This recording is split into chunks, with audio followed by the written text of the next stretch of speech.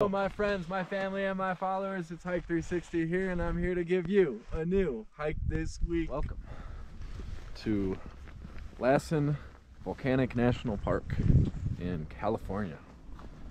Hey, we're in California. We're here to do a 5-mile hike today from the Lassen Peak Trailhead to the Lassen Peak Summit. And that is going to be about a 2,000 foot increase in elevation. And yeah, like I said, it's going to be 5 miles. All right, we're 400 feet up from the parking area. And this is California, man. There's no pikas. There's no squeak, squeak, squeak. No, marmots. No marmot pikas. What was the name of this lake straight ahead? Almoner.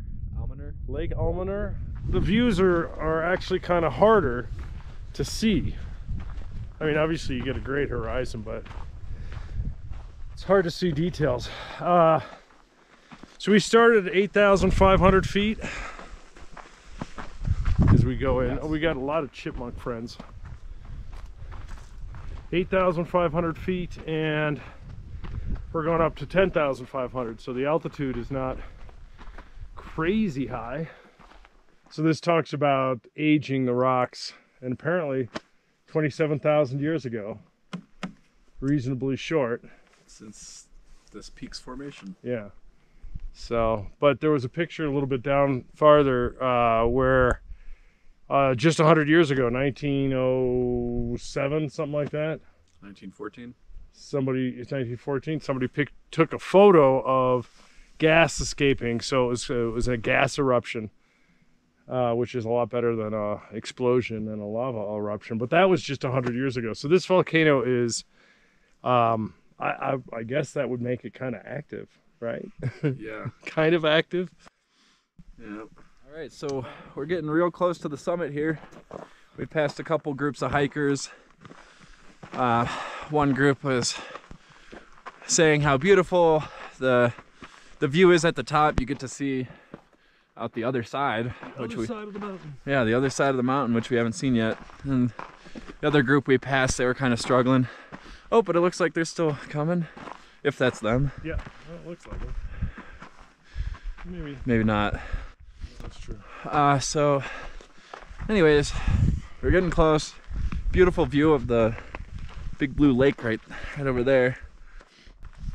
Kind of close to the parking lot. But you know, we've been talking about how beautiful this trail is, how well done and safe this is. Steady incline. Really hats off to the crews that keep this trail going. Nice job. For real. And I think we've got about 200 more feet of ascent before we max out. Yeah, you can see the peak where we're going, a little hunk of electronics peeking out of the rocks. Some solar panels. Oh, I also want to correct myself when I said there's no pikas here, because there are.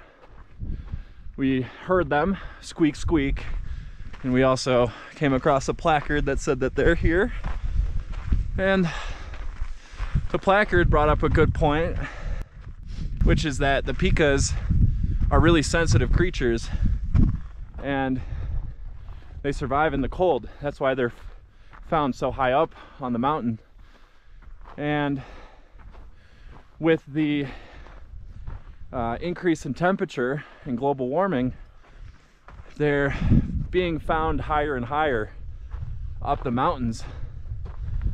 And the question is, where are they going to go when they can't go any higher, because they're already kind of as high as it gets?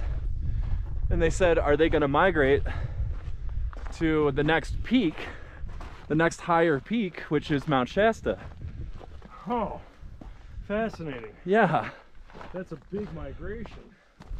I mean, that's a long way for a little animal. Yeah. But it'll be cold enough in the winter to do it, if they like that cold weather. How would they know? They have little Pika walkie-talkies. Pika antennae. Little Pika cell phones. Pikachu! Pikachus. That's what I was building to. Pikachu! Oh, and also, I'm gonna make this a long video, I guess. There is a special species of plant up here. I'm blanking on the name now. Alpine flower of sort. It's found only here, only on this mountain, between this mountain and another section of the park not that far away. So that's really neat. And Dad, you brought up a good point. It's fascinating that these wildflowers can be so localized. Yeah. These ecosystems can be so localized. All right. Hey, we're getting up there. Not too far to go. Feel great. Ryan is 3 days post-marathon, so that can't go without a bit of applause. He's still wearing his medal. A little extra weight for the hike up to the mountain. There we go. First marathon. Boise Marathon. That's 3 days and 3 states ago. All right, we are almost at the peak. We got a little snow. Wow. I don't think that ever melted. That might be from last year. That looks pretty compacted. We are looking north, which gives that snow a little bit of break from the sun. Straight north, so these crags in front of us, not to be confused with, what was that crag? Chaos Crags? Chaos Crags, which is behind it. Behind that is Mount Shasta. So if you look at what looks like a cloud, Yeah. the highest cloud is actually Mount Shasta at 14,179 feet. And then we got a nice diagram here. There's great education, as we mentioned the whole way. The top of the peak, which we're going to go to next, right up there, but this is just such a great little break area. And what I find amazing is, we go over here, this line of mountains, I'm pretty sure that's the Sierra Nevadas, because we are close enough to see them. So I'm gonna say this is mostly south. So behind this pile of rock here on our mountain, after the valley, that next peak of mountains, I'm pretty sure Sierra Nevadas.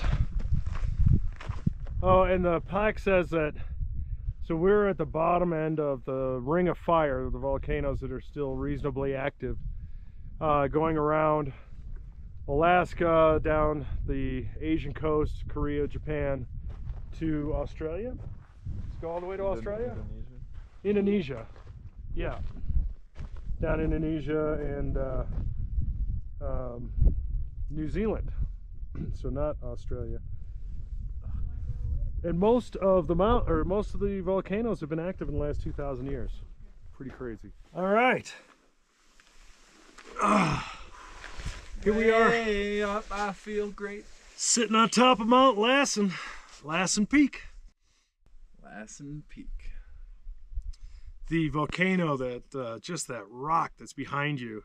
You see there's like 2 big boulders there, just that beautiful black volcanic rock. Yeah, nice eyes. That's a nice 2 boulders to pick out.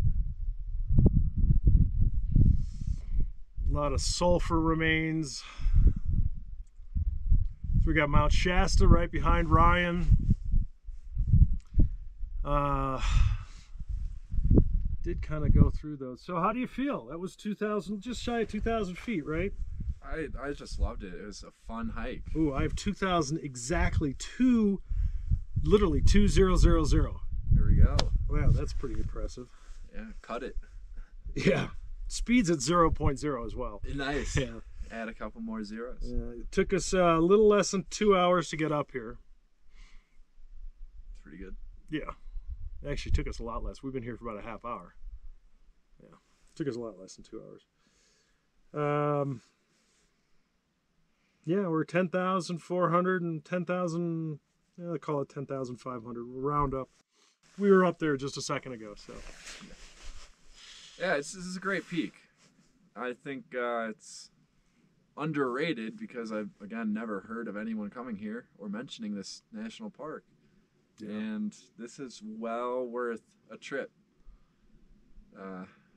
Get yourself up to Lassen Peak and check out the volcanoes all around. Yeah, and it is the bottom of the volcano string. So if you're coming out the Sierra Nevadas, take a day trip, come up here and check out some volcanoes, because Sierra Nevadas are traditional mountains. They're not volcanic. And this just changes everything. Just that background is so surreal.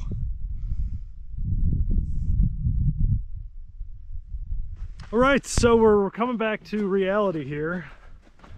And I got a little over 5 miles and 3 hours and 20 minutes from here, so I call it 3.5 hours. We killed this hike because we took half an hour at the top. So I think it was more like 45. Yeah. Yeah, we took a lot of time at the top. But yeah, never in my life has 2,000 feet of elevation felt so easy. Yeah. What a nice feeling that is. Yeah, that's a really good And point. coming down 2,000 feet is like... We were running. So I don't know what's happened, but our legs are cooperating beyond our wildest dreams. So, and that's having been sleeping in cars. Yeah, yeah. So that's been an excellent outcome.